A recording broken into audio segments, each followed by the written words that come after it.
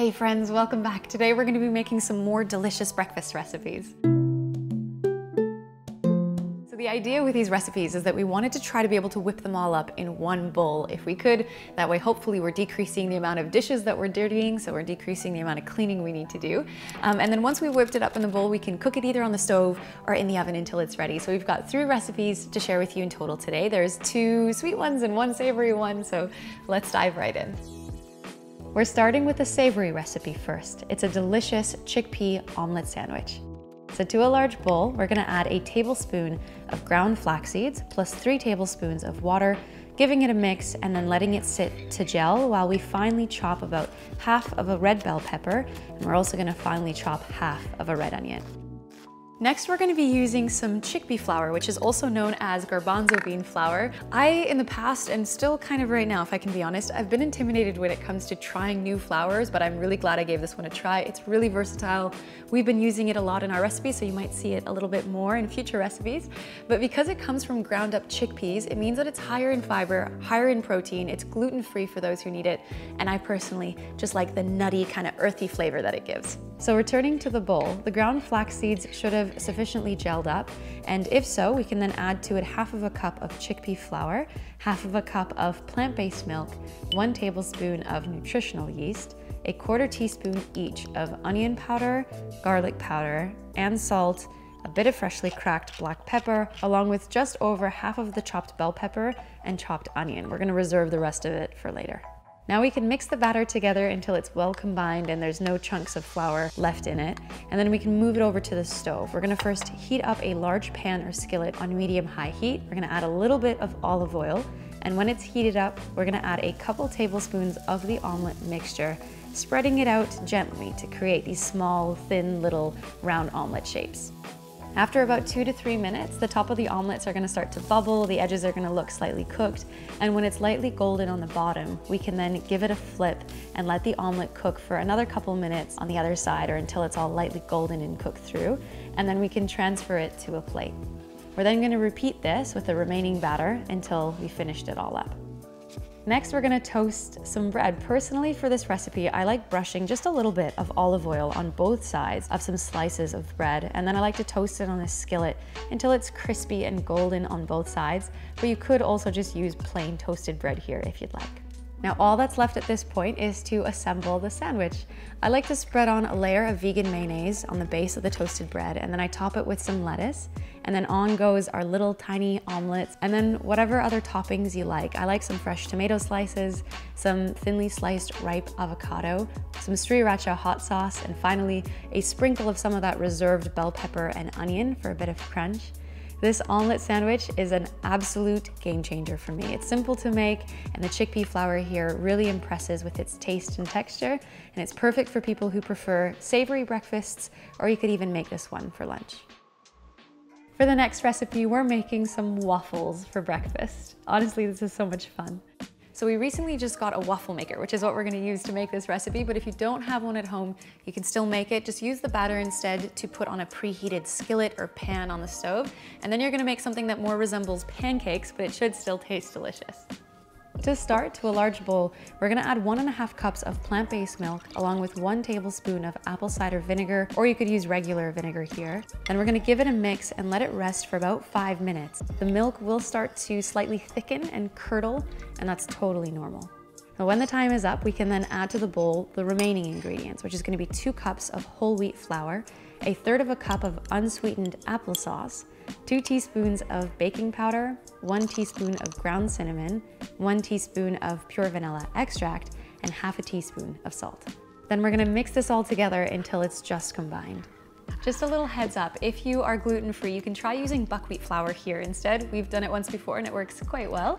And if you don't have any applesauce on hand, we just used it as a natural sweetener, but you could use a mashed banana instead, or a couple tablespoons of sugar, whichever one you've got on hand. So once it's all been mixed together really well, we can start making our waffles. So to a preheated waffle maker, I'm first gonna brush on just a little bit of oil, and then we can gently spoon on a few scoops of the waffle batter, spreading it out to cover the surface of the pan. And when we're done, we can gently drop the lid and let it cook for about 4 to 5 minutes, or until it's golden brown on both sides. And when it is all cooked, we can then transfer it to a plate and repeat this with the remaining batter until it's all used up. Now, once our waffles are cooked and ready and finished, we can then top it with whatever is our favorite toppings. I personally love it with some coconut yogurt on top, along with some fresh fruit, whatever is in season, whatever you've got on hand. A little sprinkle of icing sugar is always a nice little touch. And if you like it more sweet, you can even drizzle on a little bit of maple syrup. Another variation, if you're feeling like making it taste a bit more decadent, is to add some fresh fruit along with a drizzle of melted dairy-free dark chocolate. This one is always Robin's favorite. Or you could also try the classic, which I always feel like is sliced up banana with a drizzle of nut butter, like peanut butter or almond butter. And we added a little sprinkle of hemp seeds over top here too. But again, you can get creative with these. These are just some ideas. There's something about the shape of waffles that makes it feel like it's dessert for breakfast, but these waffles aren't overly sweet on their own, so feel free to serve it alongside some fresh fruit if you'd like, just to add to that natural sweetness, but also it makes for a more balanced breakfast. These waffles also freeze really well, so you can always pop any leftovers in the freezer, and then you can toast them up whenever you want a quick brekkie. For the final recipe, we're making a baked berry and pecan oatmeal. To a large bowl, like we did before, we're gonna add 1 tablespoon of ground flax seeds and 3 tablespoons of water, mixing it together and letting it sit for about 5 minutes to gel. In vegan baking, this is usually called a flax egg because it acts much like an egg would in a traditional recipe in that it binds things together. While we wait for that, we're gonna lightly grease a medium-sized baking dish with a little bit of vegetable oil, and we'll also preheat the oven to 350 Fahrenheit or 180 Celsius. Now, once the flax seeds have gelled, we can then add to the bowl 2 ripe bananas, mashing it the best we can until it's nice and pureed. And then we can add in 1½ cups of plant-based milk, 2 teaspoons of ground cinnamon, 1 teaspoon each of baking powder and pure vanilla extract, and ½ teaspoon of salt. Then we're gonna mix this all together. Once it's all combined, we can then add in 2 cups of old-fashioned rolled oats and 1/3 cup or so of raw pecans that you can either chop up, or here I'm just gonna break it apart using my hands. Then we're gonna mix this all together until everything is super well combined. Now comes the best part of the baked oatmeal, which is the fruit that we're gonna be adding in. So feel free to add about 1.5 cups of any kind of fruit that you enjoy. We're gonna be adding in a mix of fresh blueberries and sliced strawberries that we're gonna gently fold into the oatmeal.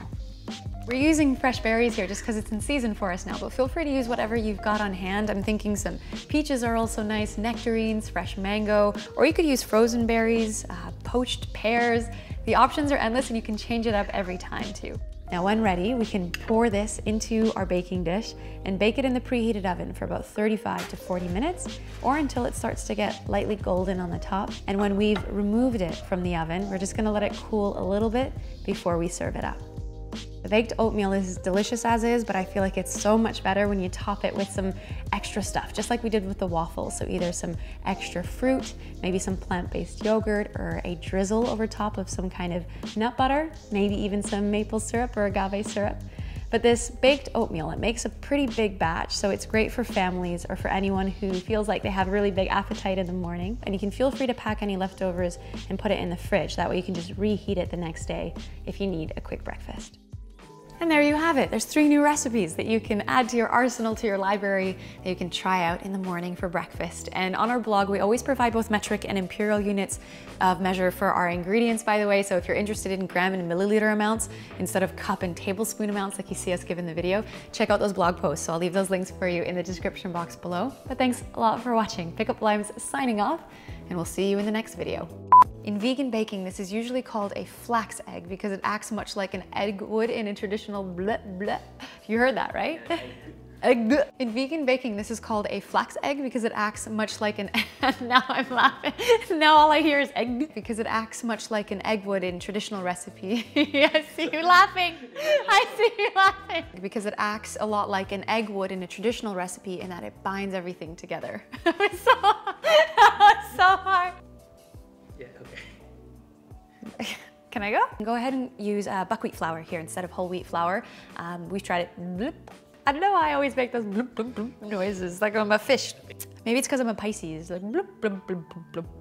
That must be it. That must be it. Are you making fun of me? Okay, ready?